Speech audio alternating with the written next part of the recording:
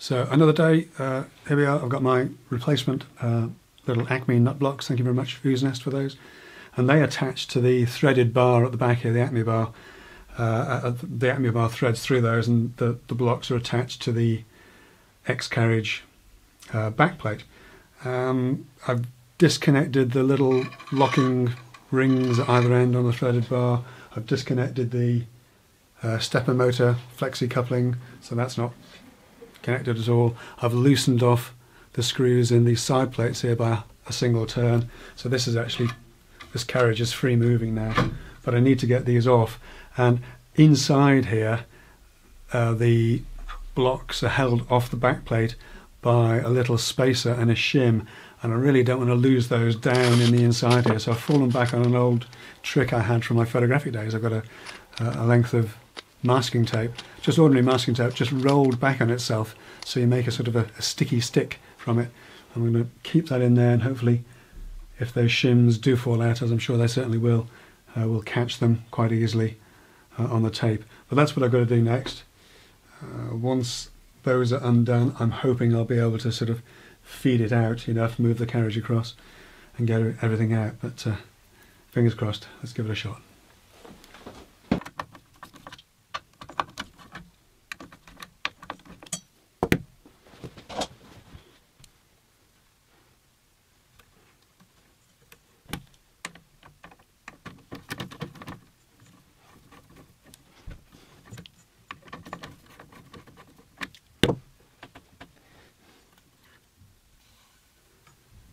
Fairly obviously, I've just realised they've got to unscrew evenly, otherwise they're not going to come off, so I've got two of these little sticky sticks. Hopefully they'll do the job.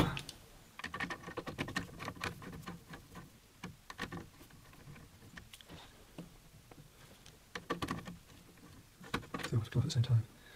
I might do.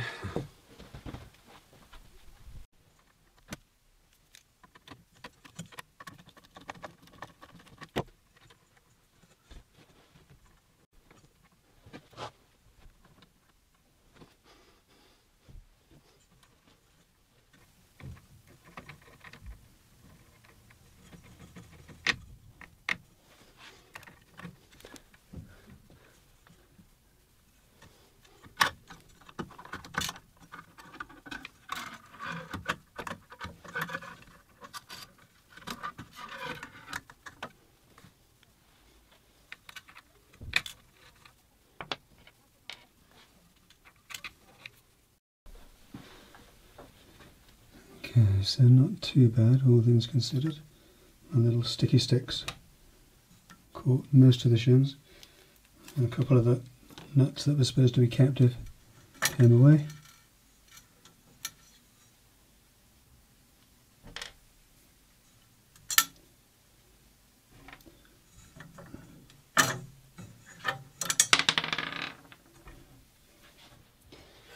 So,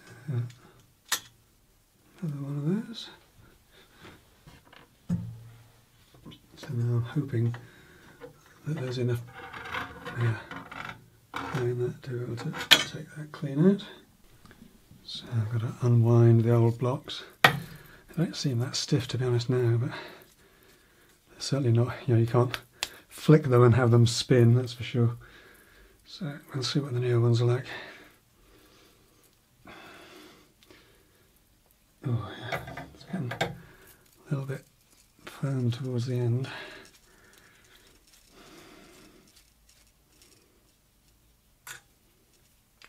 So old ones are on the manual.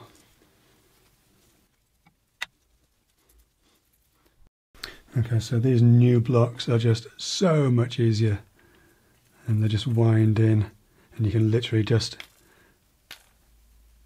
spin them along the thread like that. There's no way the other ones would do that.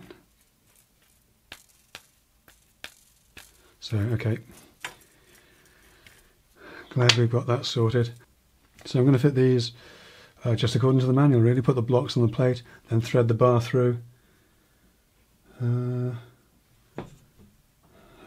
everything as it should be, and all the shims and packers and everything in the right place. So First job.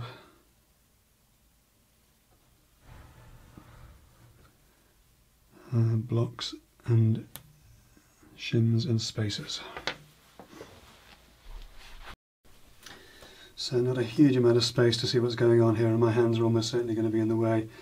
Basically we've got to get the bolt through there, then a spacer and a shim, and then the nut block over 2 bolts. So it's going to be a bit of a fiddle. We'll do what we can.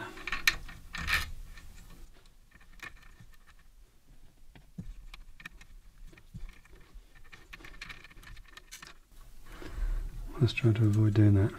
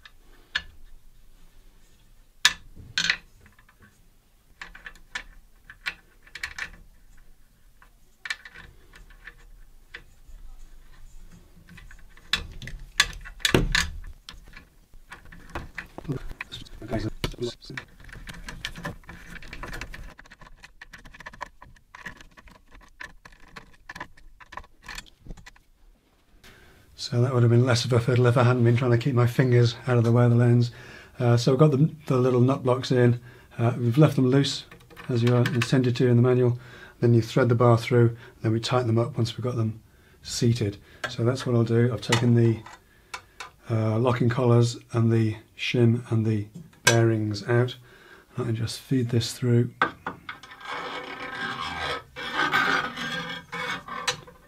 Carefully.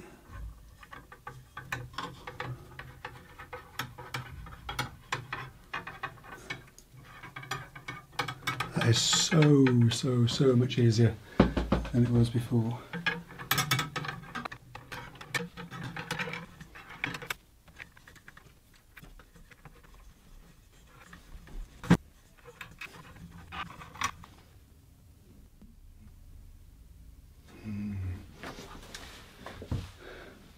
And of course I'm going to have to take the stepper motor off this end because I've got to get the bar all the way through to get the bearing and the locking collar on this one. You were probably already ahead of me on that one. Yes, I just forgotten about that. Because you get this bar so it actually touches the shaft, so I'll have to just pull that out of the way quickly and then we can carry on and get everything threaded through.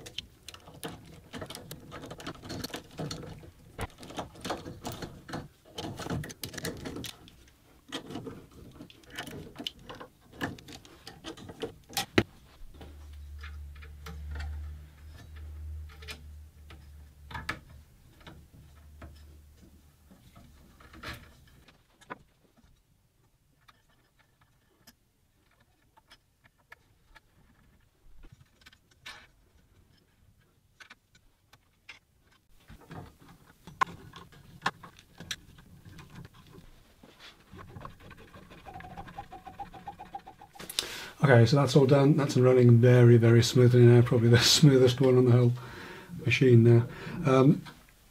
So I can get back to what I was doing before. Finished putting the support rails in for the spoiler board, and then we see where we get to. It took about half an hour and I didn't have to dismantle too much. I had forgotten about the stepper motor because you need to get the bar in far enough to get the bearing and the locking collars on. But yeah, not too bad, all things considered. So, onward. So there we are, about an hour later. That is the mechanical side of the Ooznest Workbee CNC machine complete. I've got the spoiler board supports in, the replacement Nutblocks are doing a lovely job. Probably the nicest ones on the whole on the machine, to be honest. But yeah, next step I think is the electrics, but then we need to get into the PDF manuals for that. So that'll be in the next video. But that's it for this one. Thanks for watching. I'll see you next time.